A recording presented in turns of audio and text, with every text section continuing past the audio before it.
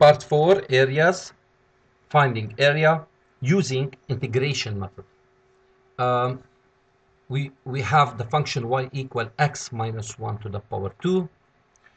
We have we need between this curve between the y-axis and from y-axis and from y equals 0 to y equal 2 to y equal 2. When we draw y equal x minus 1 to the power 2, it will be this one, right? Y equal x minus 1 to the power 2, it will be this curve. Great. This curve, we need it from y equals 0 to y equal 2. So we have a horizontal line over here, right?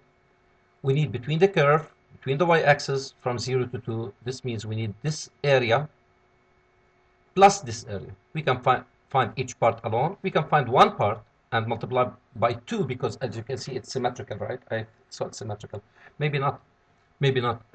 All right? Because this curve, yeah, it's not symmetrical. It's not symmetrical at all. So be careful over here. We need to find each part alone. All right? As you can see, this curve is concave. This curve is convex. This curve is concave, right? Now, the important thing over here, the very important thing over here is when we change this to y equal x minus 1 squared to the x in terms of y, we are going to get, right, x minus 1 without radical, without squaring, it will be plus or minus radical y to the other sides, then x equal plus or minus radical y minus 1. Right? But we should choose only the negative radical y minus 1. Y is, it's not minus 1. Minus 1 taken to the other side, it will be plus 1. Why we should take only this one? X in terms of y, because he needs it from y equals 0 to y equal 2 and the y-axis, right? Why we have to take just this part? Because, as you can see on the figure, it's from this point, right? From 1 on the abscissa axis to up to this curve over here and then to this curve over here. This curve simply is 1 plus radical y. But this curve over here, it's 1 minus radical y.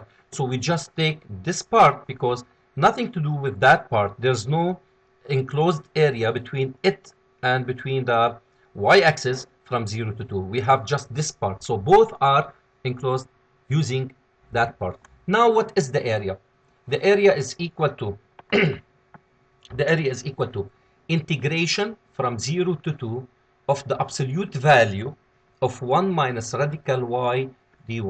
Simply is we are going to take it parts, right? It's from 0 to 1 first. From 0 to 1, this part, right? This one is y equal 1. It's from 0 to 1 of 1 minus radical y as it is. We take it as it is, as if we took the absolute value and we multiplied with plus. Why? Because this part of the curve is to the right of is to the right of the y-axis, means it's in the positive side from 0 to 1. While when we take from 1 to 2, we are going to see from 1 to 2, the curve is to the negative side of y-axis, to the left of y-axis. This means we are going to take this 1 minus radical y. If we want to take the absolute value, we have to multiply with minus. So the answer is going to be minus 1 plus radical y dy.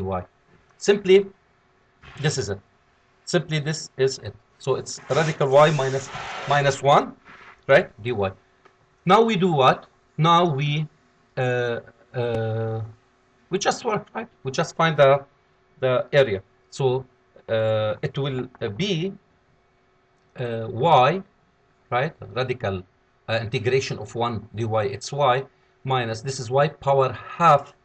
So it's going to be 2 over 3, y power 3 over 2, y power 3 over 2, right? And from 0 to 1 plus minus 1 means it's minus y plus 2 over 3 y power 3 over 2 from 1 to 2. And then it's just calculations. So y minus 2 over 3 y cube, right, from 0 to 1 plus it's minus y plus 2 over 3 y to the power radical y cube from 1 to 2, okay, from 1 to 2. Then the area is going to be 1 minus 2 over 3, right? 1 minus 2 over 3 plus minus 2 means minus 2 2 cube, it's 8, it's 2 radical 2 times 2, 4 radical 2 over 3, right? Plus 4 radical 2 divided by 3, and minus of minus 1, it's plus 1, and minus 2 over 3. And we find the answer. The answer is going to be minus 4 over 3 minus 4 over 3, minus 2 over 3 minus 2 over 3 gives me minus 4 over 3. 1 minus 2 plus 1 is 0, plus 4 radical 2 over 3. By calculator, whatever this approximation equals to, it will be the area. And that's it for this activity. See you next part.